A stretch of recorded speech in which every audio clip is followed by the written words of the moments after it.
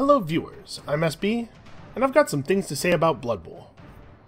First off, to clarify, I'm mostly going to be talking about Blood Bowl, the game, the abstract rules structure that is Blood Bowl, and not Blood Bowl 2, the software product. Except to say this one thing. There are a number of good ways to resolve ties in Blood Bowl. I've seen them. And the thing that Blood Bowl 2 is doing is none of them. It's bad. Fix it. Okay. On topic. I've played a lot of Blood Bowl over the years. I even ran a couple of tournaments a few years ago. And I love it. Blood Bowl's a great game. But Blood Bowl is very different from most games that I like. In general, I dislike competitive games that have randomized action outcomes. Randomization can be a very good thing in a game. It can add a lot of replay value and make the strategic decisions more interesting. But I want that randomness to be more like randomized setups or randomized situations and events that players then react to in deterministic ways. I think it usually sucks, right, to do a smart thing and then get beaten by another player who is doing a dumb thing because you rolled really badly, right? We've all had that experience.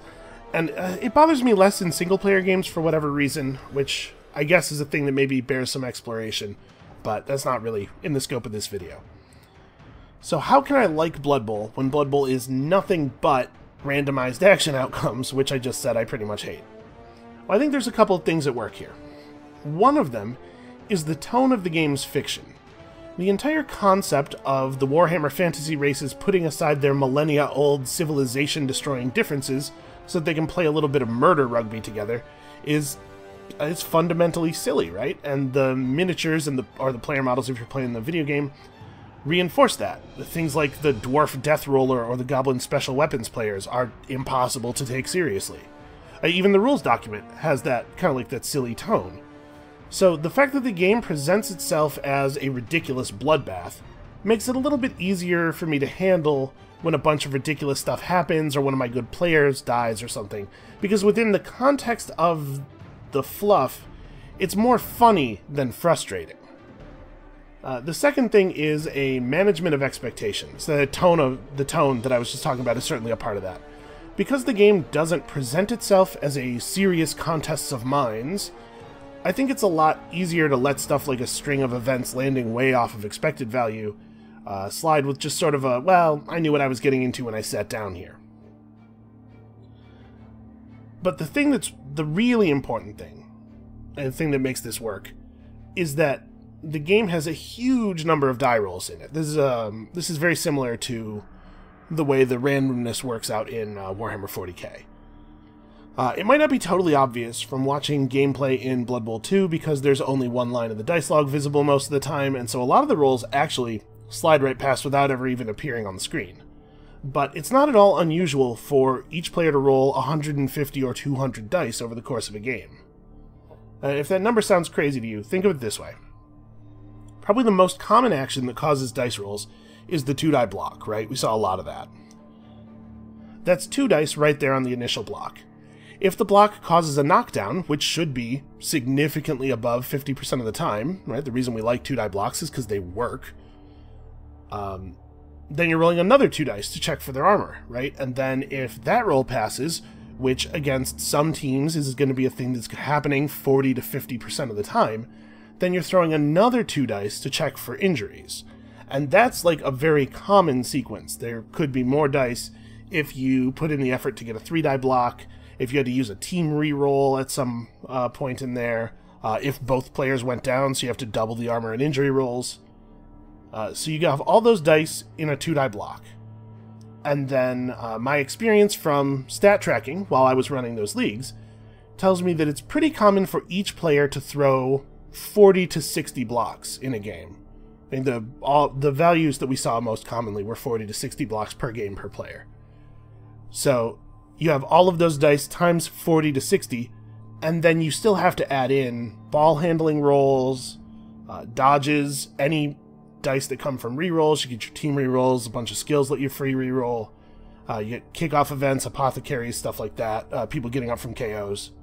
So this means that over the course of a game, you will trend pretty close to the expected probabilities, right? The curve of your results will be pretty close to the expected curve. Your players will behave pretty much the way you expect them to in aggregate.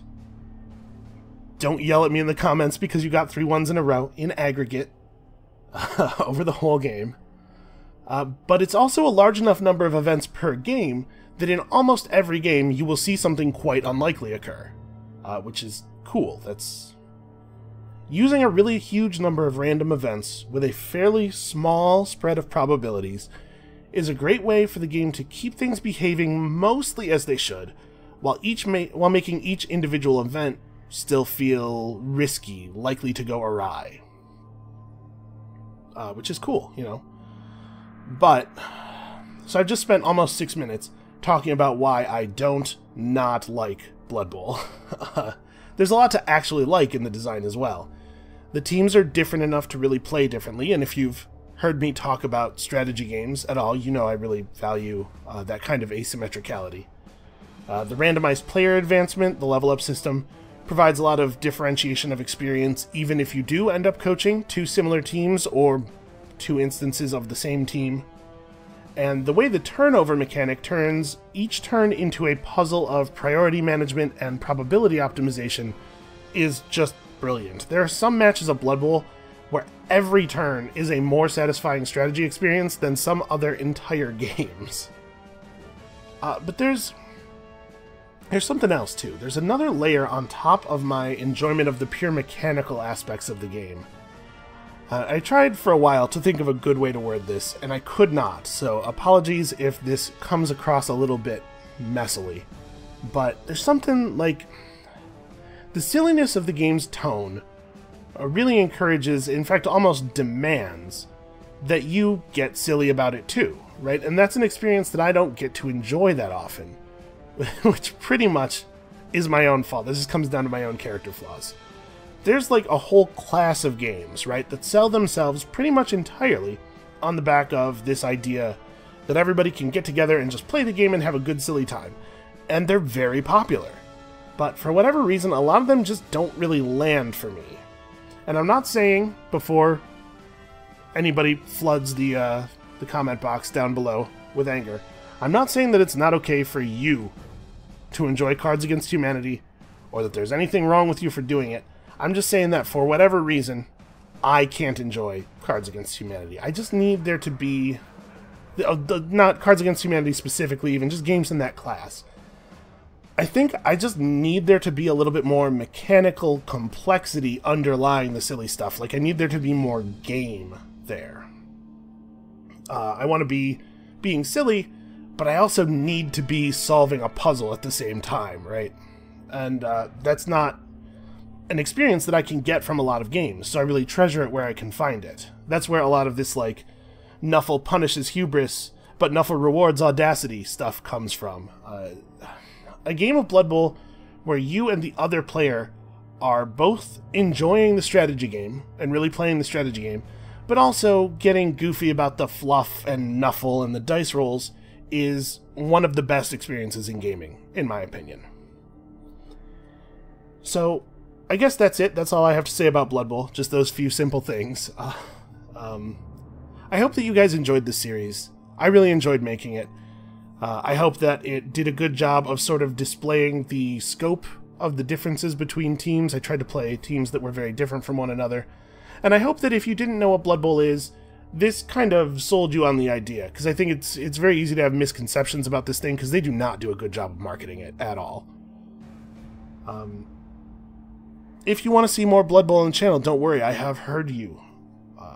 I'm going to try to put together some cool multiplayer stuff, but it's going to be complicated, because I don't just want to play with strangers on the internet, for the reasons that I just listed above. You're not going to get that fun experience with most people on the internet. Mostly what you're going to get is they roll 2 bad dice rolls in a row, and then they throw a temper tantrum and abandon the game.